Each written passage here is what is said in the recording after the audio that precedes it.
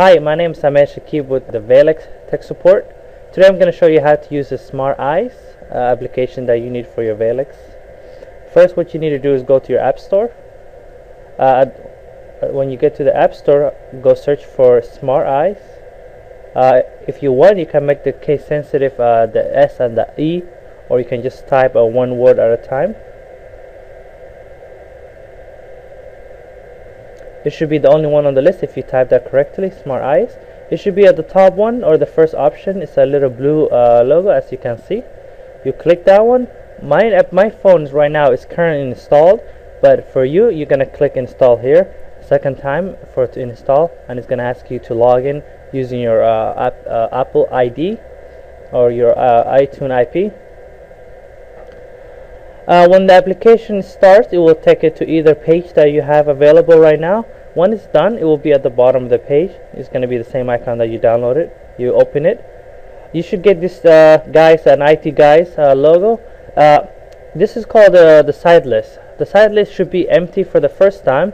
So what you will do is press the plus sign.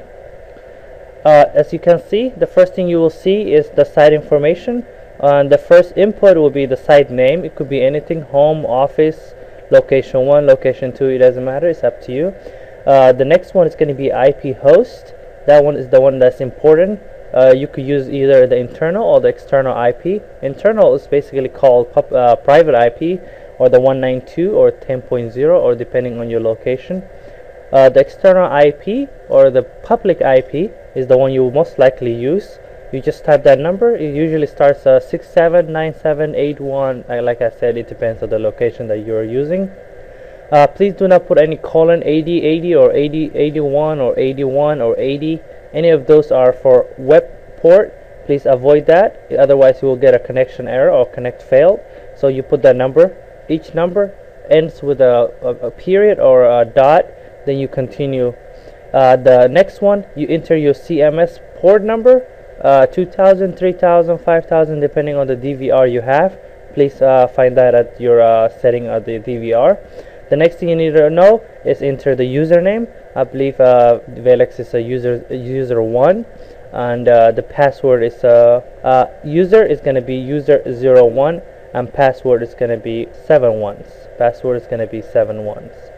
Once you're done, as you can see at the top, you can either click return to get back at this page, then click done, and it will take you back to the location, the site list.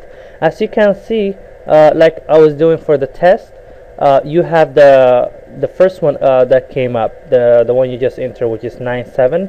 I'm sorry, the one you will enter will be there. Mine is going to be starting at 97, and it will have a colon 2000, which is my CMS client. Like I said before, do not worry about that. The system does that for you.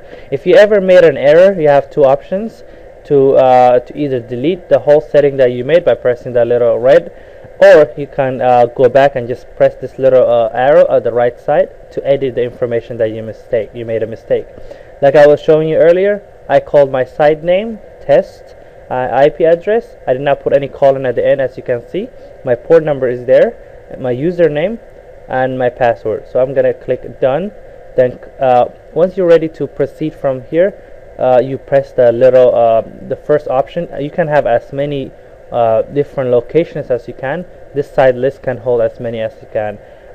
Right now, what you're gonna do is press the first one on the list, and it's gonna load the camera. Depending on your location, again, it might take anything from 1 second, like mine, to 5 to 10 seconds, depending on the internet connection.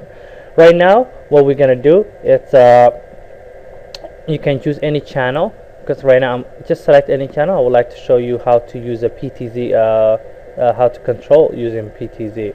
Like I said before, right now we don't have any PTZ connected, but what you need to do is go to your setting, DVR setting, and make sure you have all your PTZ port protocol, port rate, and the address and everything set up correctly. You don't have to put any input here, because everything will be transferred from the DVR. So at the bottom, what you have is different options, different modes, PTZ. The other one is presets for the PTZ or playback.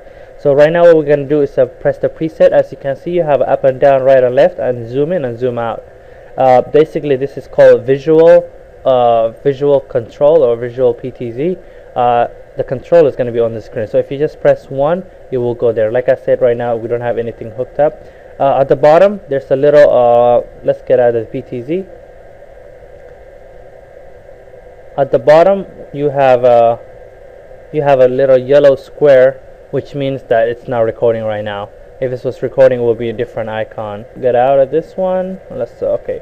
I would like to show you how to use the audio option for the DVR. If there was any audio right now, for audio to work for the Veilux or the Smart Eye application, you will need a couple of things. But first, let me show you that you will have an icon at the bottom right corner. It will be a little yellow microphone or little speaker. In order for you to have an audio recording, audio live, in order for you to hear the audio live, first of all, you need to have a speaker out connected to the back where it says audio out. Second, you will need to go to the setting and go to the record, and also turn on the audio to record at the same time for you to have that. A couple of things you can do for the little audio speaker. If you press that little yellow icon, you will see the little the speaker tab that comes up. You'll need to scroll up and down in order for you to adjust the speaker the audio that's coming out from your DVR, and that's how you use your audio setting. Because of this recording right now, what we're getting is audio feedback, but normally it will not be like that. But let me put this microphone of mine closer to the phone so you can see the recording that I'm getting back. Testing 1 2 3. Testing 1 2 3. Thank you again. My name is Ahmed Shakib with Veilux Tech Support. I would love thank you for using my tutorial. Thank you and bye.